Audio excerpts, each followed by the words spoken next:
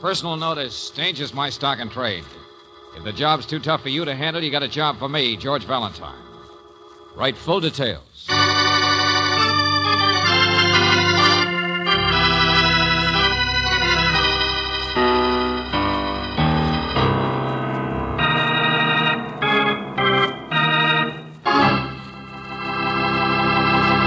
Greetings, mystery lover. Time for another Let George Do It adventure.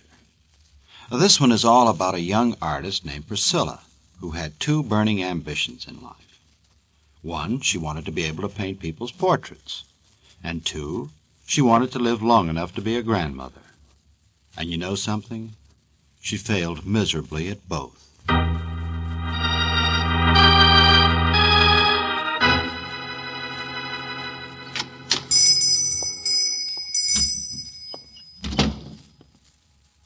Hello? Hello? Is anyone here? Is anyone... Oh! Look out, you clumsy ape. Knock over the scrub bucket. Oh, I'm so sorry.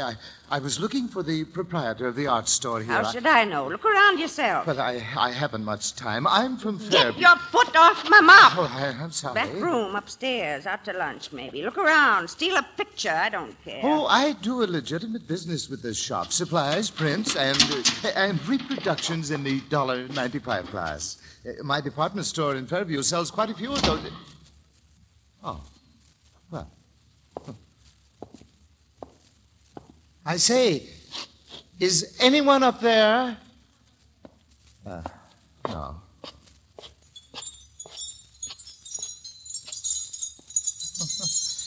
Chinese glass chimes.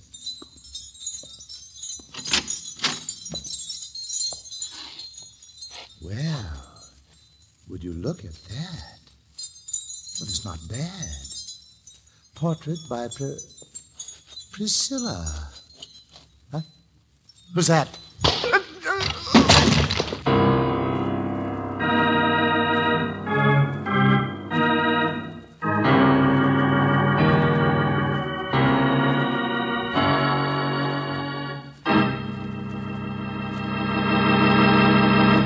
You are listening to Let George Do It. Our adventure will continue in just a moment.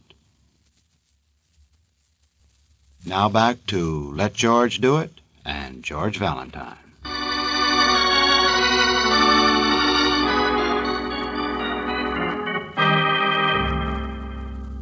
But couldn't you see who it was? Couldn't you see who hit you? Well, no, Miss Brooks, it happened so fast.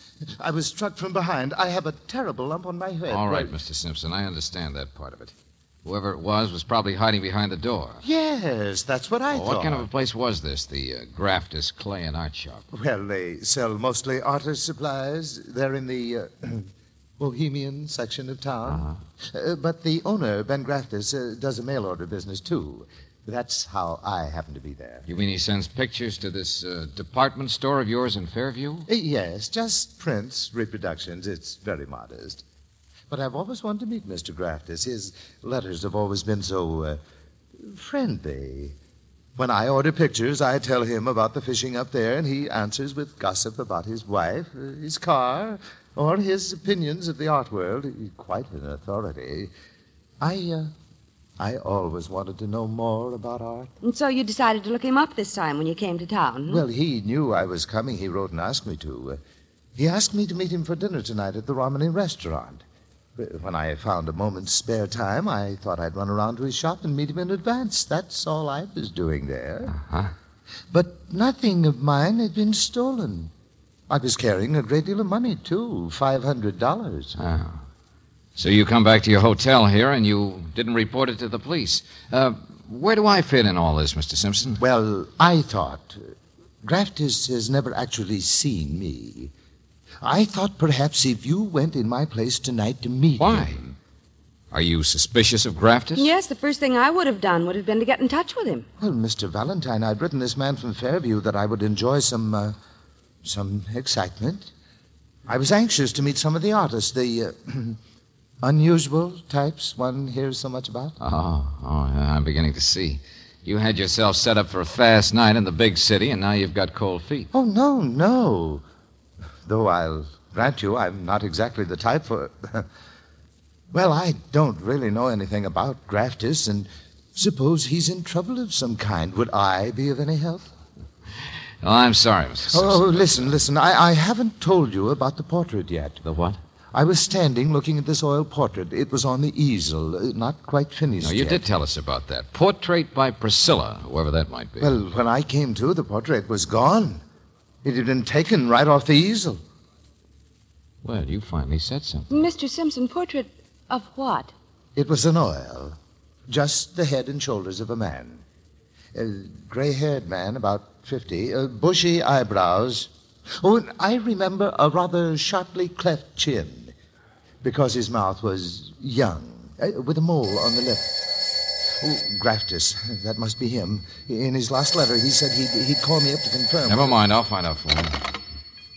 Hello? Hello, Mr. Simpson. It's so nice to hear your voice.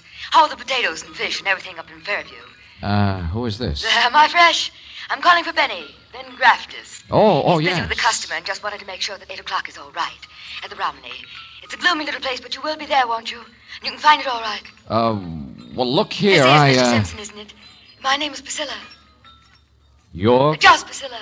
Nothing before, nothing after. Oh, how do you do? Yes, of course. Tell Mr. Graftis I'll be there at 8. I am Mr. Simpson.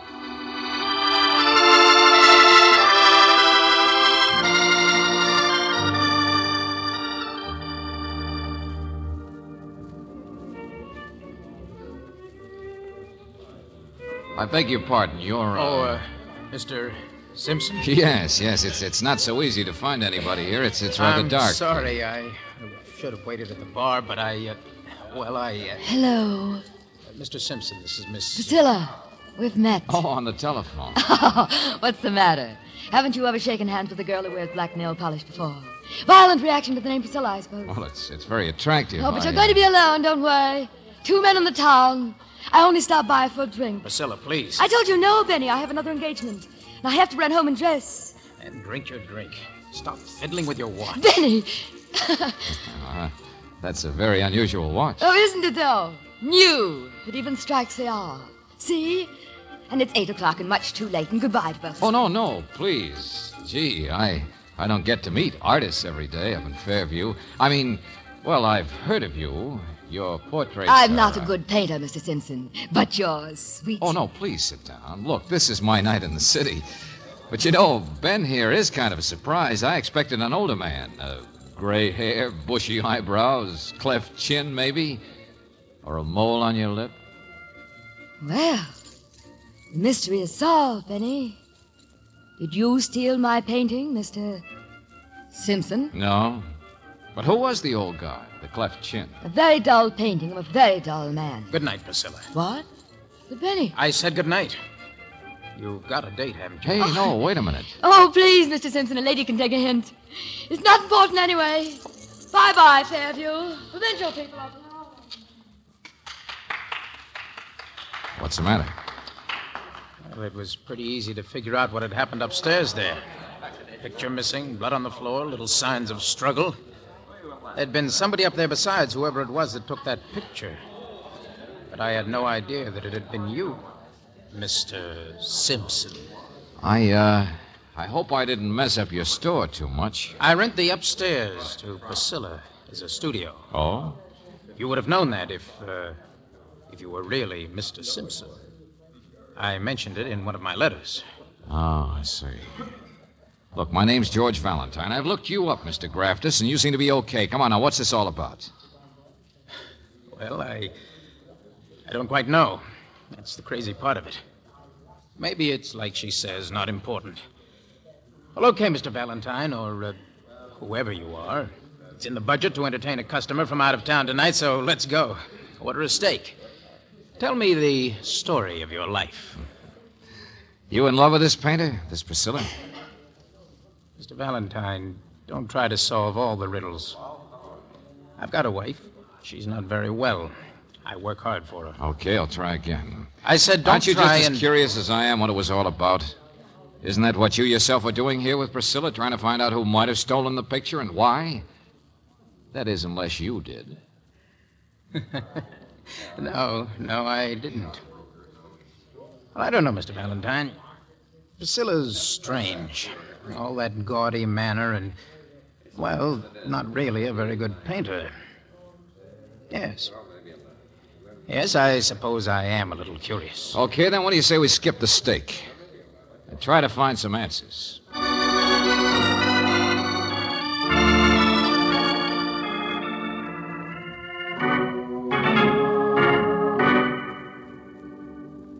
Mr. Stokolsky, we're trying to identify a man in a picture. We haven't had much luck the past hour or two. Any man, any picture. To settle a bet, huh? You're at the right place, gentlemen. Yeah, I understand you're one of the biggest art gallery owners in town. The biggest, 300 pounds. Now, what is the period of the It's a portrait, Mr. Stokolsky. A man in a portrait. A portrait by Priscilla. Well, I told Mr. Valentine here that you handled her other pictures for sale. That is, some of them. Well, you were in her studio just a couple of days ago. I thought perhaps you'd noticed... What does the man look like, the subject of this portrait? Well, he has gray hair, about 50, bushy eyebrows, cleft chin, a rather young or weak mouth with a mole on the lip. I am just on the telephone to a man who has been asking about the same person. Yeah? The subject of this particular portrait by Priscilla is Richard Ratterman. Huh? Oh. I'm just informed that this Mr. Ratterman has blown his brains out.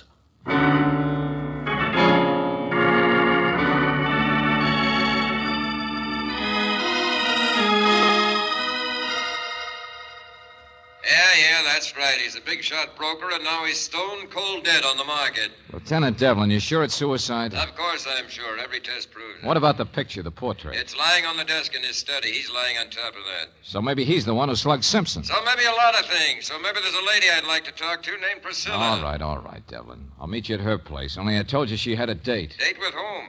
What kind of a social secretary are you? Graftus, you sure you don't know who her date was with? I'm sorry, Mr. Valentine, but she has an apartment uptown. Valentine, is still there? We could wait for Yeah, her. okay. We can look around, Devlin. Maybe she keeps a diary. I'll see you there.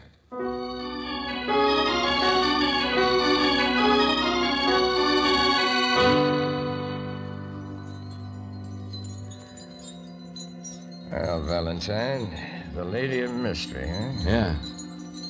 She'll be keeping her mystery now, won't she, Devlin? Yep. She's dead. She's been strangled.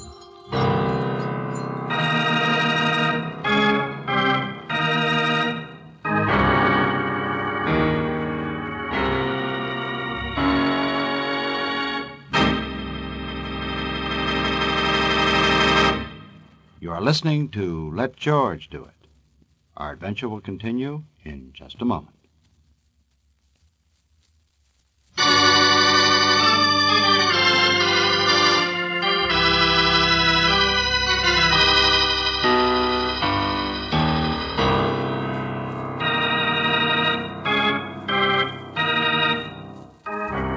Portrait by Priscilla. And the man whose portrait it was is now dead. A suicide. Well, of course, if your name is George Valentine, you'd like to have another talk with the artist, Priscilla. Only when you go to her apartment, you find a slight hitch in your plan. Priscilla is dead, too. She's been strangled. Yeah, that's what the doc says. Hurry it up with the pictures, will you there, boys? How long ago did he say, Lieutenant? Oh, hour, two. Hard to tell. Well, it must have been just after she left us in the restaurant. Because she said she was going to change her clothes, and she didn't. Same gold dress. Black fingernail polish. Yeah, the same flashy earrings. She jingled when she walked. Yeah, lots of color. That mysterious date of hers tonight. That's what I'm going to find out. Wait a minute, Devlin. Yeah? Her watch. I noticed it too, George. It stopped running, hasn't it? It's like all her things. It's so unusual. Looks valuable, too, Brooksy. Hey, you mind if I take it, Devlin? Hey, what is this? Why? Why do you want to take it? To get the same answers you're after. Only while you're going your way, me, I'll take a shortcut.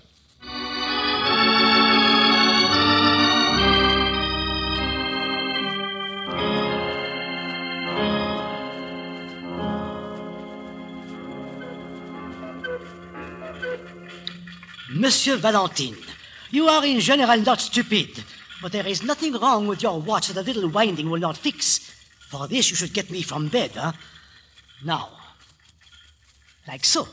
It will chime for you. Hey, will you please slow down? I want to know the price of the watch. This gaudy old-fashioned... The way it's fixed, it's really quite fashionable. For a bauble to catch the eye and never tell the right time. Well, that's just it. It is a bauble. But it has stones in it.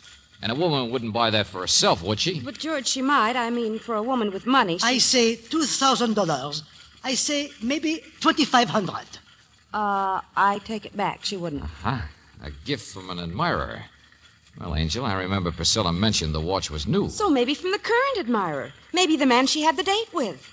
Who'd sell a thing like this, friend? Only an idiot who would sell gold paddles for canoes. An ignoramus who has never seen the Alps. Look, Buster, I know it offends your good Swiss taste, but will you please... It is a custom job, monsieur. EW, that is Excelsior Watches Chicago. You will have to see them, the makers. And may I say, monsieur, have you ever noticed how all the wrong people get strangled? Yourself not accepted? Good night.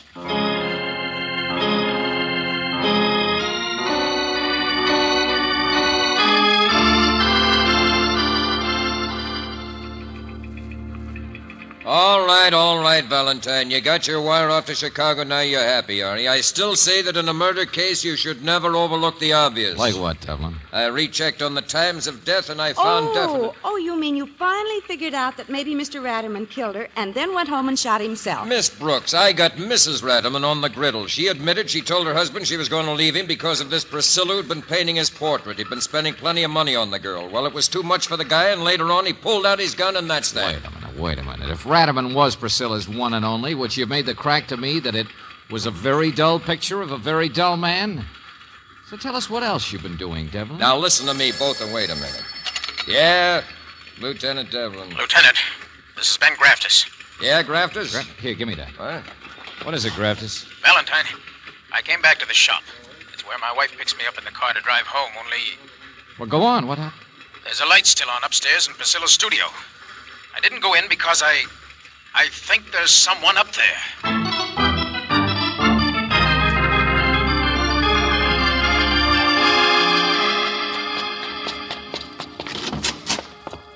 There he goes. Grab it. Slow down, my friend. You don't have to break my arm. I'm not doing anything. Oh, no, you're not doing anything. Not much. Mr. Stokowski. Yeah, how do you like this? One of the biggest art dealers in town, and we catch him burning up pictures. And I'm not saying anything either. I know my rights. Oh, that's a good one. But some of them are his pictures, Mr. Valentine. You be quiet, Ben. I mean, he paid her for them several times. I've seen him come up here giving her checks. Shut up! Buster, it's your turn to shut up.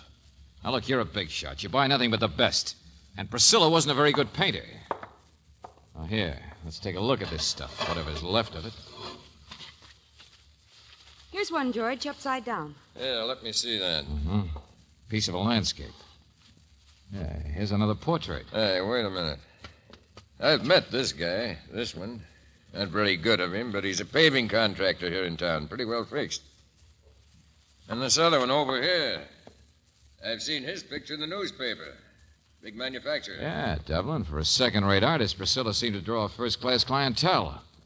Only the noble Stokowski here probably thought the boys would appreciate no publicity. Mr. Valentine, you came down here the minute you heard about her death to keep things quiet. Like the prices you paid for her landscapes that were lousy. Like who these other suckers were in a little black book. Now, wait a When you minute, bought brother. pictures from Priscilla, Buster, it was only to hide the fact you were paying blackmail. That's the explanation of where she got her money, Devlin. Blackmail. Sure. She was just a good enough painter to get the big boys close enough to work on. To get mixed up with her and set for the frame. Portrait by Priscilla. I didn't say anything. I remind you, I have not admitted that... Wait a minute. No. If that's the case, then any of these guys might have had just as much motive as Ratterman. Oh, excuse me, Lieutenant. Go away, Excuse me, sir. away. I'm sorry, sir, but the car radio says there's a telegram from Mr. Valentine at the office. It's from Chicago. You can use the phone down the street. Well, guess we better play it my way after all, huh, Devlin? If we keep our fingers crossed, maybe we can chop the field down to size again.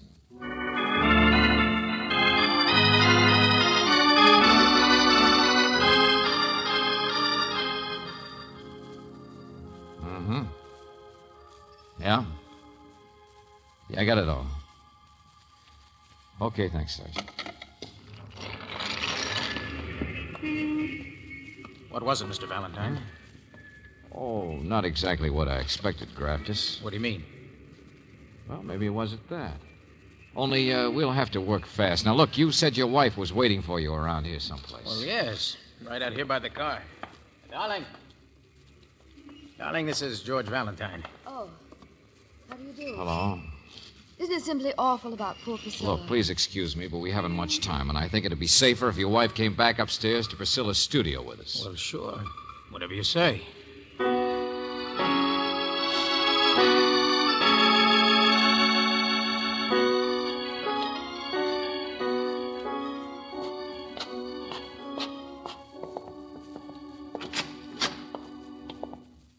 Hey, where's everybody gone? Outside. That's part of it. Here, Mrs. Grafter, sit down, won't you? What? Oh, thank you, but I don't understand. Well, it's really pretty simple. I need your help, both of you. You see, the doctor says that Priscilla couldn't have been strangled by a woman. What? And, of course, Ben here was right with me all evening. So, you're the only ones I can turn to. Now, listen. That phone call I made, it was about a telegram to Chicago, an outfit that makes custom watches.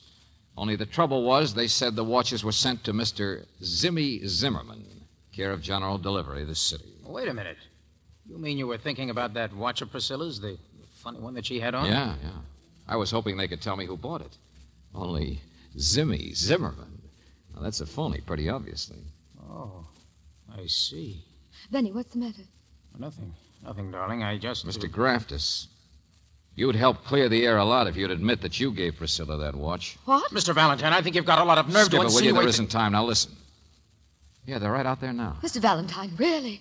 You want to know what Devlin and the others are doing out there? They're searching your car, Graftus. Searching my car? Yeah, something might catch their eye. It's funny how things catch your eye, especially in a dim place like the Romney. You said Lieutenant Devlin is outside looking They into won't my... find any of the flashy things, will they? Gold dress, big earrings, the jingle.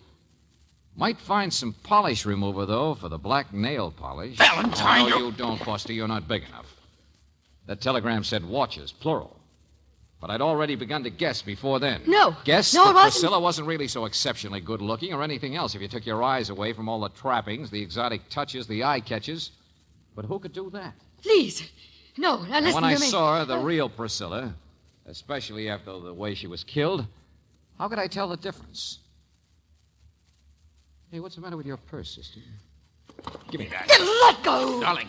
The little wife got rid of the other stuff for the masquerade, but couldn't resist hanging on to the expensive watch, could she? Yeah, sure. Here it is. The other watch, Graftus. Exactly like the one you gave Priscilla. I gave her? The straw that was to break the camel's back when it came to my identifying her body. Only it's the straw that broke your back instead, Buster. Broke your perfect alibi. Benny, stop him. You've got to stop Shut him. up. Hold it. Because you killed Priscilla, didn't you, Benny? Killed her and right afterwards brought your wife around to meet me and start setting up your perfect alibi at the Romney. What are you talking about, Valentine? Look what I'm doing. I'm nervously fiddling with a watch. It's exactly what you did in the restaurant, Mrs. Graftus, to call attention to it so I'd remember. Only when you fiddle with a watch, you wind it, don't you? Sure, you did, like this, remember. But only a few minutes later, Priscilla's watch had run down. It stopped. So? I suspected two watches. You're pretty smart, Mr. Valentine. Benny, don't. No, Benny, don't. Our car doesn't have anything in it. But this is a gun you're looking at, sucker. Easy. Who's the sucker? Thanks, Devlin.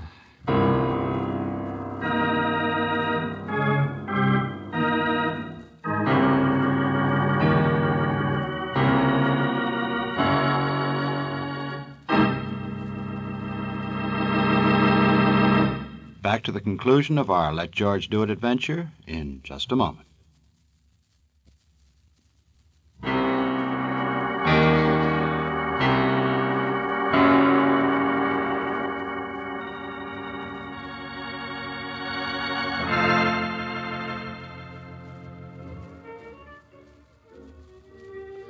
You know, the thing that still keeps bothering me is this poor Ratterman fellow. Oh, that was just coincidence, Mr. Simpson. His messing around, feeling sorry for himself, and the picture being stolen. But it might have been blamed entirely on him. I know. That would have been lucky for the Graftuses. There were a lot of men mixed up with the real Priscilla, Mr. Simpson. Any one of them could have been suspected. But wasn't Ben Graftus mixed up with her himself? No, he just wanted to move in on her blackmail. Up in the hospital, he admitted he'd already swiped a little black book, the note she had on the boys. So, since his wife was the same general type as Priscilla, they dreamed up what they thought was a perfect way of getting rid of her and taking over. And inviting me, a man who'd never met them, inviting me to dinner here was part of their plan. Mm-hmm. You would have been the alibi from Fairview. Yes, here at the Romney. My, it's a dark, mysterious place, isn't it? Oh, well, there's nothing wrong with it. I like it where it's dark. People can't see you when you're...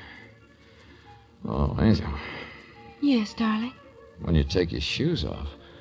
Oh, that feels so good. Oh, George.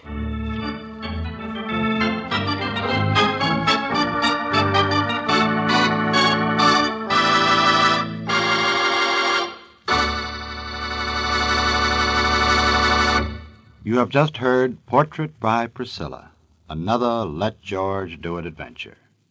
Robert Bailey was starred as George Valentine, with Virginia Gregg as Brooksy. David Victor and Jackson Gillis wrote the story, with music by Eddie Dunstetter. Now this is yours truly inviting you to another visit with Valentine, when you will again hear what happens when you let George do it.